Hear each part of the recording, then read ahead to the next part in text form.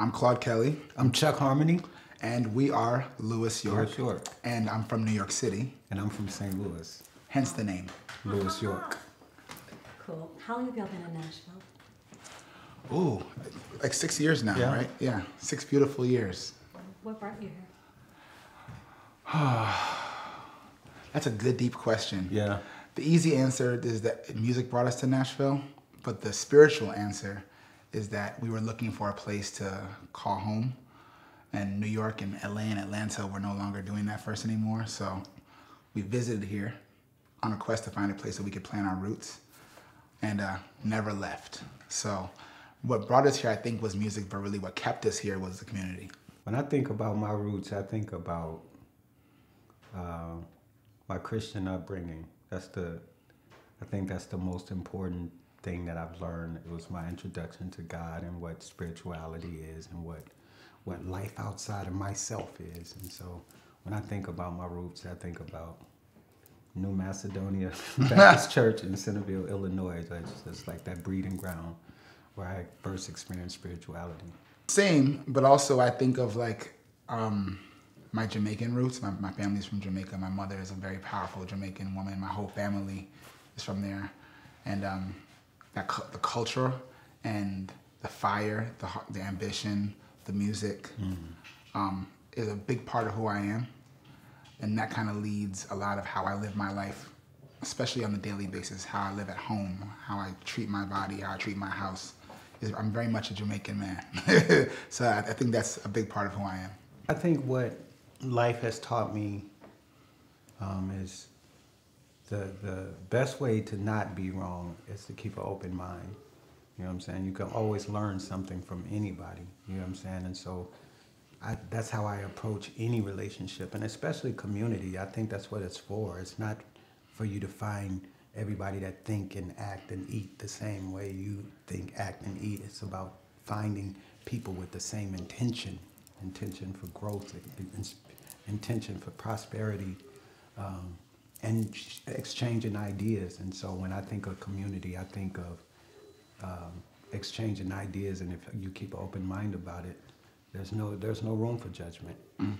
And the kind of polarizing part, I feel like, is really about a perspective switch.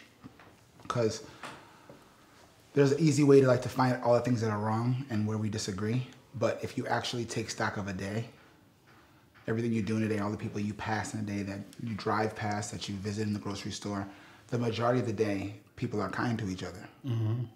Actually, especially in America. In our society, we have much more than we give ourselves credit for, and we're actually kinder and more respectful than we give ourselves credit for. So I think when the noise started to get so loud that it was almost to the point where everyone was literally clashing physically and hitting each other, it was healthy to remind ourselves that everyone kind of wants the same things out of life. They want a safe place to live. They want some food on their table. They want their kids to be okay. They want to have enough money to survive and, to be able to take care of themselves and their loved ones. And they want friends. They want to have some community. We are social animals. So it's been very helpful to not allow the polarizing nature of sometimes the loudest people in society, or sometimes the news, sometimes, our rock stars, all of them are very loud. And sometimes they have an agenda for being so loud, but in general, we're coexisting here. Yeah. We are living. We are, for the most part, not hurting each other and being respectful of our differences. And that's worth celebrating as much as we highlight the bad stuff. I was reminded about that very thing when we went to Disney World about a month and a half ago. Mm-hmm. And for 3 or 4 days, I was surrounded by a sea of people. You know what I'm saying? It's just like thousands upon thousands of people cohabitating at the same time, doing the same things in the same lines and eating at the same restaurants. And it just dawned on me, it's like, if this many people can cohabitate, then everybody is not out to get you. Right. Everybody's not out to get everybody, because it would be mayhem. If it was 20 bad people in that hundreds of thousands of people that I saw in that 3 or 4 day period, we'd have been on the news for something bad. So it just reminds, you know what I'm saying, like he's saying, a lot of the voices that get the attention are loud, but they're not necessarily responsible voices. And so, yeah, I learned that valuable lesson at Disney. as a creative person, I hope that the conversation of how important arts education comes up in conversation. Yeah. Not just, oh, it'd be cool if every school had a music department, although that's the basics of it, right? But really the conversation of fundamentally how arts enhances your life. So that's the reason why it should be as important as math or science or history and English, because it's a part of how we live our lives, so you should understand it in a way where you can use it as a tool to get forward, to help yourself, to heal yourself. So yeah, I hope arts in education is brought up because it's important to me personally, but I think it's important to, especially children, young children. You learn so much from music and art. I hope that transformation in education is brought up. I think there needs to be some evolution in what it means to be an educated person in society. Like times has changed, it's different. We need different skills, you know what I'm saying? And I hope in that evolution of education that the concept of spirituality is reintroduced in some form, in an open-minded form, in an open-minded way that just kind of, because kids spend so much time developing in school, and so I feel like if we have a way to just introduce the concept of spirituality to their everyday lives, and I don't know how you do that per se, but I would like to be a part of conversation that start that process because it's important. I used to pray in school when I was growing up, you know what I'm saying? And so that was something that I think helped me, you know what I'm saying? It gave me some it took me back to my roots, to the church, you know what I'm saying? And so I feel like that's still an important part of education. Teachers often become parents in a lot of ways. So it's important that you're getting a well-rounded life. It's not even just like the textbook, the lesson plan, but like the life skills. To that point, I'm just thinking about the life skills that definitely can be adjusted and like teach kids how to pay their taxes. Like that's what I'm saying. Teach kids how to cook again. There should be some evolution in this thing. Like we in a different society, especially coming out of the pandemic. It's just the world is different. You know what I'm saying? What kids need is different. Better health education, all that stuff. We should pay our teachers more, a lot more. They should pay our teachers more. We should pay our teachers more. That's the key right there. Yeah. Big picture thinking, I would like to start a school. You know, I would like to be a part of creating curriculum around what I think life skills are, and we can add the more fundamental educational subjects back into the fold. But I think life skills from the age of 7 to 18, I think that's where you learn them. I think that's where you develop. And so I would like to be a part of that conversation. And if I had enough money, I would do that. Yeah, I agree. I mean, I think a lot of people have said to us that Weirdo Workshop could be a school or an educational track or program. And I don't think that was our intention when we started like putting ourselves through spiritual training. Like we were going through it and came up with this stuff. But in the process, I agree. I think that like there's skills that I've learned through life that I think I wish had been taught to me in school. Yeah.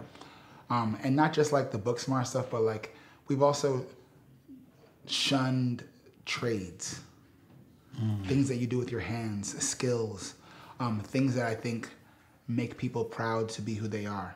And a lot of what I think the problem is that not enough people in the school system as it is are able to find their passion that way.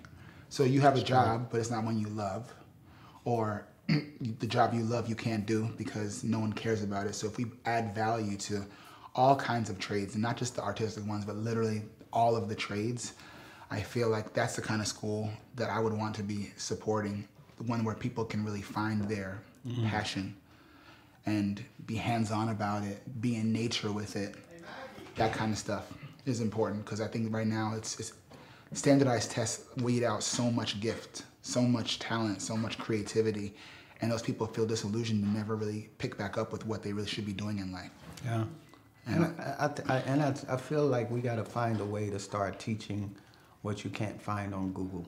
Right. Because I do not know how you take That's a test. true. Like all the answers to everything online, you know what I'm saying? And so I think I think that's a starting point to how you frame your curriculum, you find those things, those life skills, those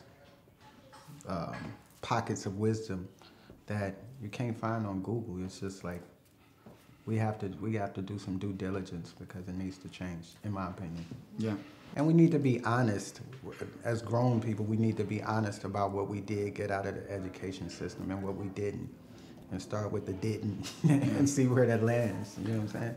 I was watching TV the other day and I saw this fishing program. And I was just thinking, I wish I'd have learned how to fish when I was a little kid because it's just like, there's so much value in that. I'm pretty convinced that a lot of society's problems, and there's so many that need to be corrected, would be corrected or close to being corrected if the majority of people had a program growing up that allowed them to find what they love to do.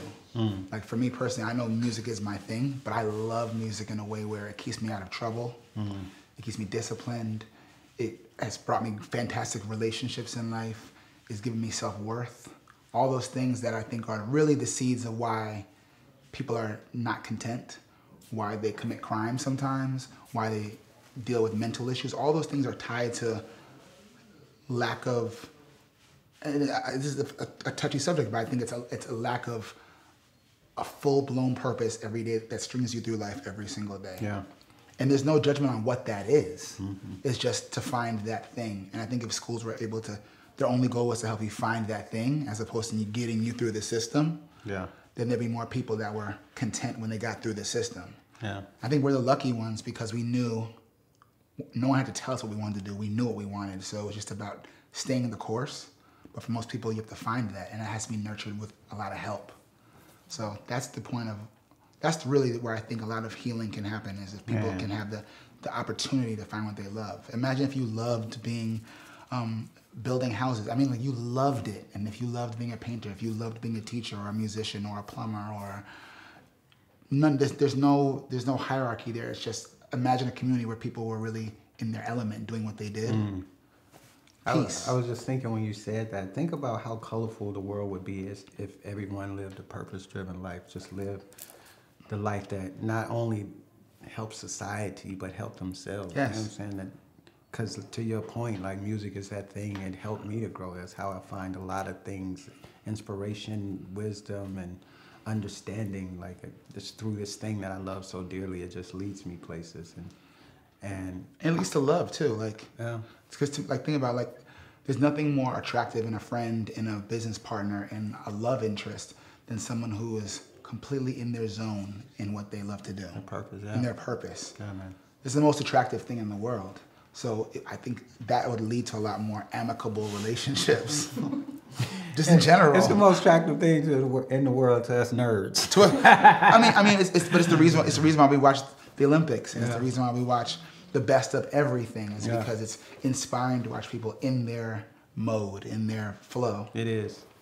And I believe everyone's born with that gift, so we should be helping people find it. And that's what school should be. It should be about helping you find that in yourself.